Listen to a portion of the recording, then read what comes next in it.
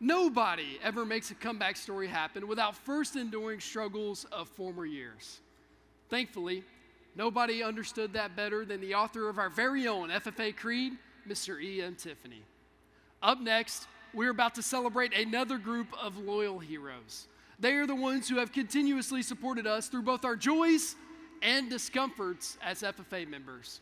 Whenever we need to make a good comeback story happen, they are the first to rally behind us.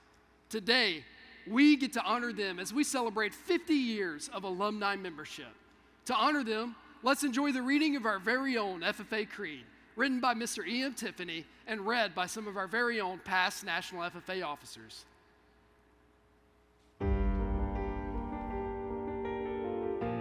I believe in the future of agriculture.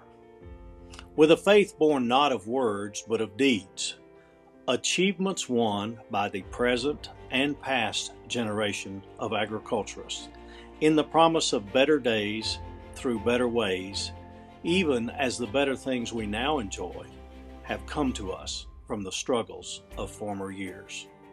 I believe that to live and work on a good farm or to be engaged in other agricultural pursuits is pleasant as well as challenging. For I know the joys and discomforts of agricultural life, and hold an inborn fondness for those associations which, even in hours of discouragement, I cannot deny.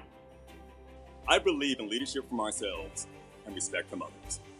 I believe in my own ability to work efficiently and think clearly with such knowledge and skill as I can secure, and in the ability of progressive agriculturists to serve our own and the public interest in producing and marketing the product of our toil.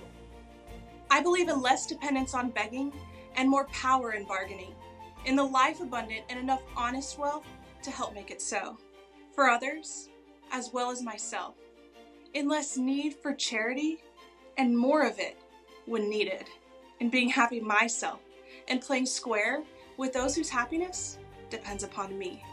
I believe that American agriculture can and will hold true to the best traditions of our national life, and that I can exert an influence in my home and community, which will stand solid for my part in that inspiring task.